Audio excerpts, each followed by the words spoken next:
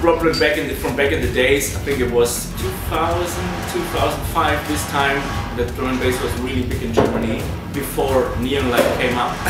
So we missed it more or less. But nowadays I think it's more the local scenes which are going quite well.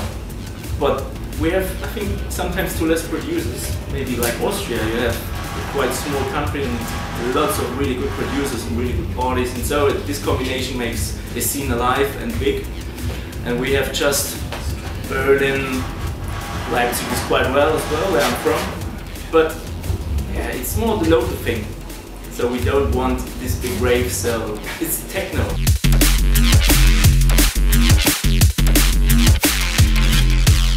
Yes, I think Blackout is a part of Black Sun Empire, and Black Sun Empire is so big. It's yeah, they brought us to drum and bass.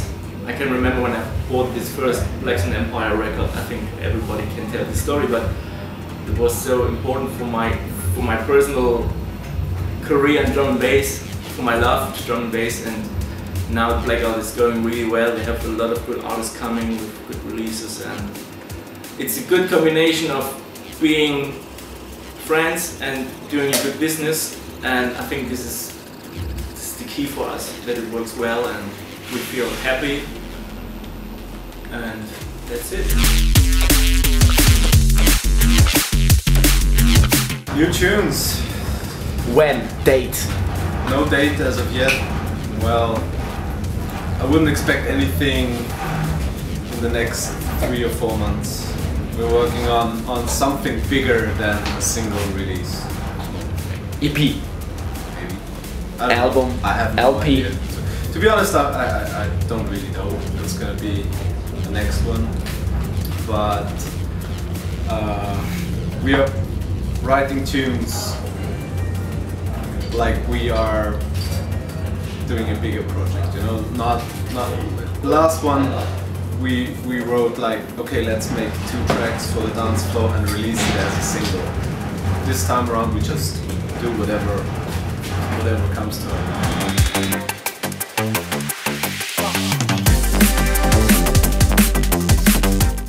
I remember, I've told this story a zillion times, but you know, one of my first gigs ever was my first gig with Misha abroad was in Russia, in St. Petersburg, and that was organized by a mobster, or by the son of a mobster. And after the party ended, you know, we were supposed to go to the hotel, and he was like, no, we're gonna bring you to Daja, which is like a summer house for them. We're like, okay, this is gonna be weird. So we took this like 45-minute ride into the middle of nowhere. Ended up like walking through the snow for 20 minutes or something like that. And then, yeah, we got to the summer house, and Mr. Mobster was there as well. He only spoke Russian. He had a fucking huge shotgun, and he ended up like, he started talking Russian to us. And we were like, yeah, I can speak Russian. He's like, what is he saying? Yeah, you cannot leave the house until you shoot the gun. We're like, what? So yeah, we ended up shooting beer bottles with a proper Russian mobster, which was, yeah, pretty impressive for a first ever international gig.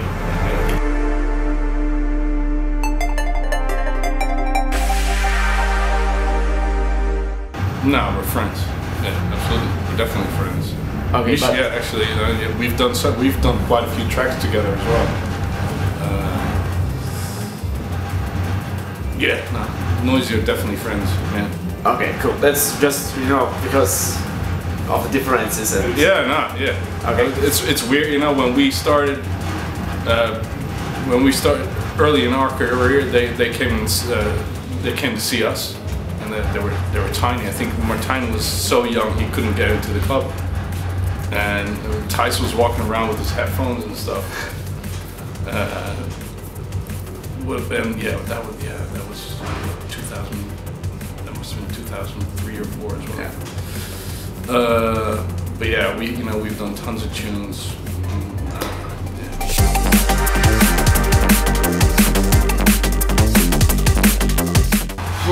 So it's hard to describe your own sound. I don't know. A hard question, yeah. Yeah, it's a hard question. You know, tight beats with twisted bass lines. So, Okay, it's a combine with smooth, and he's more melodic, I think, because you are hardly a man, and I think the combination with you together, I think it's perfect. Yeah, we meet in the middle, yeah, probably. That's what happens in the studio.